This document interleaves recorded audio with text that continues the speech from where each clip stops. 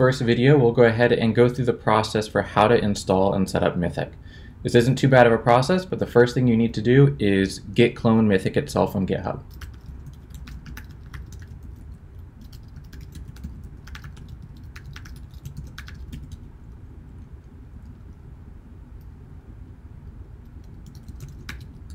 Okay, now in Mythic, there's a lot of different helper scripts here, a lot of different things going on. The main configuration that you're going to do for Mythic lives within the Mythic Docker container. So we'll go ahead and look at that now. This is just a JSON file that's easy to edit. This has a lot of different fields in here that you can modify for however you want to configure your initial setup. You can set the default admin user. By default, this will be Mythic admin, and that user's password, Mythic password. You can set the default operation name to be whatever it is that you want. What port you want to listen on. By default, Mythic will use port 7443, and it will generate 2 self-signed certificates to be able to use with this to do SSL. As you can see here, you also need to set use SSL to true, because since you can modify the port to be whatever it is that you want, you can modify and say whether or not you actually want to use these self-signed certs or not on whatever port you specify. The allowed IP blocks will block or allow IPs from accessing certain pages. So these pages are the login page, the register page, and the ability to download payloads. So if you allow a CIDR notation in here, make sure that it's one that you're willing to allow to hit the login, register, or payload downloads. Server header is just a little field you can configure to try and blend in a little bit more or not look like a Mythic web server. The weblog size is how big you want to actually accrue these web requests, and if you actually want to keep them or not, you can specify true. The seam log name is if you actually want to write out seam-specific JSON data to a file. If you don't specify a file here, nothing will be written to disk. If you do specify a file here, that data will be written out for you that you can then pick up with FileBeat or some other software to use to send off to a seam to aggregate in. Here you'll see 2 other interesting fields, excluded C2 profiles and excluded payload types. So if there are C2 profiles and payload types set up here in the default Mythic that maybe you don't want to start, so maybe for example you're doing a Mac and Linux operation and you don't need a Windows payload, you can go ahead and include here in the excluded payload types the Atlas payload, because that one is Windows only. So that helps up a little bit of space, a little bit of time in standing everything up, but it's completely optional. The last 2 things here relate to specific documentation. Mythic has an entire Docker container dedicated just to documentation for all the different payload types, all the different C2 profiles, all the different wrappers, and all this stuff, how it kind of fits together. So you can specify whether you want that to be built or not. That's just a basic Hugo static web server, and you can specify whatever port you want to use here. So these are all the default values, so we'll go ahead and stick with these for now. Now the next thing you need to do, because as you heard me mention before, Mythic uses a lot of Docker under the hood to do pretty much everything. So I've created 2 basic install scripts for whether you're doing this on Debian or Ubuntu. So you can see these here. So we'll go ahead and do install Docker Ubuntu. So I'll go ahead and go through and make sure that not only is Docker installed, but Docker Compose. We'll use these 2 things to kind of orchestrate how all the different containers get stood up whenever you start, stop, or do anything with Mythic.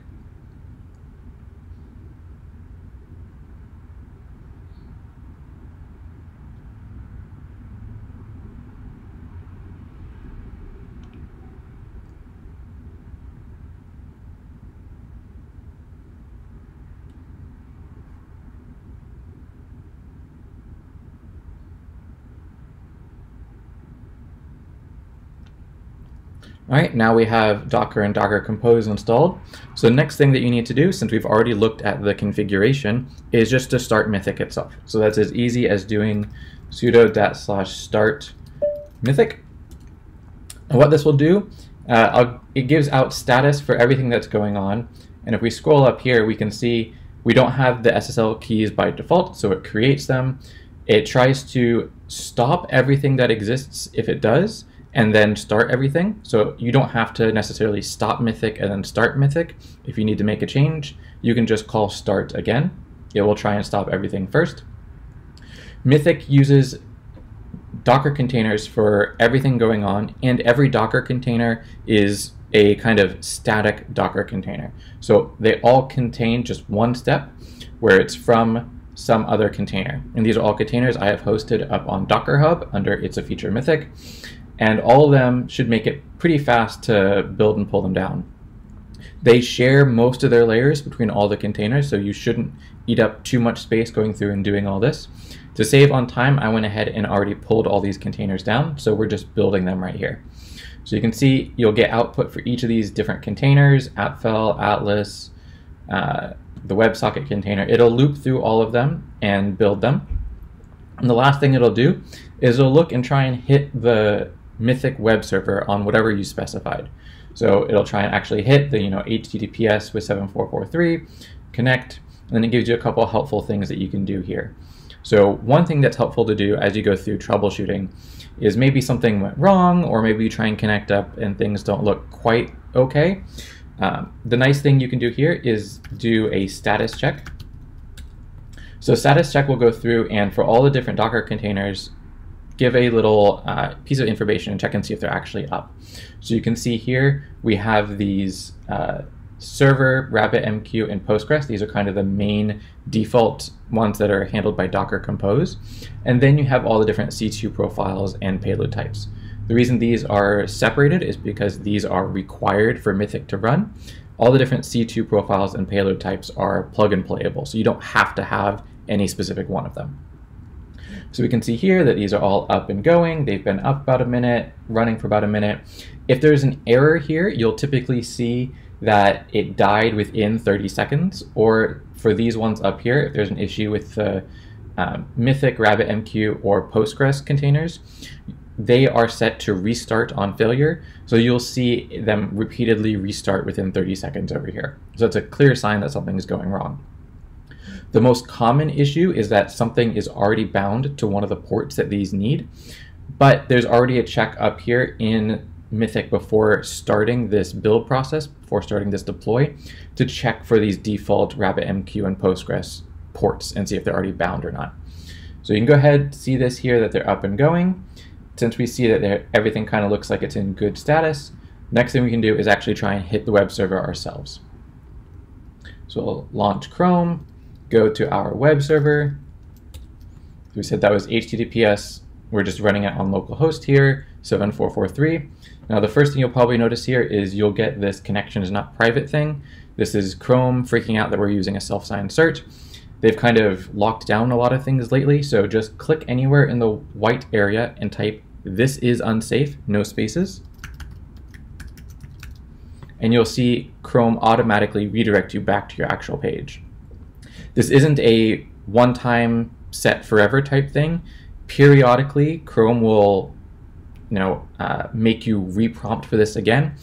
And this could be at any time during your operation. So Mythic will go ahead, and if it notices that this issue is happening again, it'll give you a pop-up here in the top right that says that there is likely an issue. If you refresh the page, you'll see that warning from Chrome again, and then you can just go past it.